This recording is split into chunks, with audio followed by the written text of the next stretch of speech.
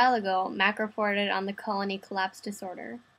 Haagen-Dazs has released 2 new honeybee-themed flavors to raise money for somewhat of a charity. I say somewhat because they're doing it in their best interest. The cows who make milk for Haagen-Dazs are fed alfalfa, which are pollinated. Alfalfa is a funny word. The cows who are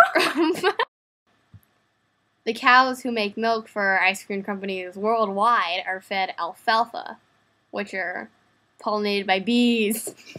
I think I spit on the screen. 40% of Haagen-Dazs' flavors are natural agricultural products.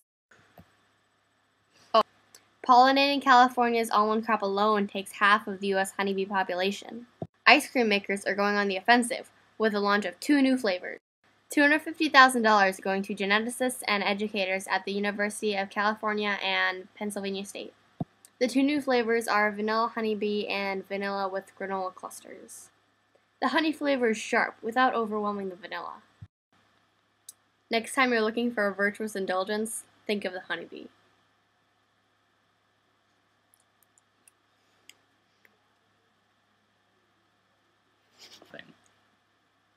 That's good ice cream.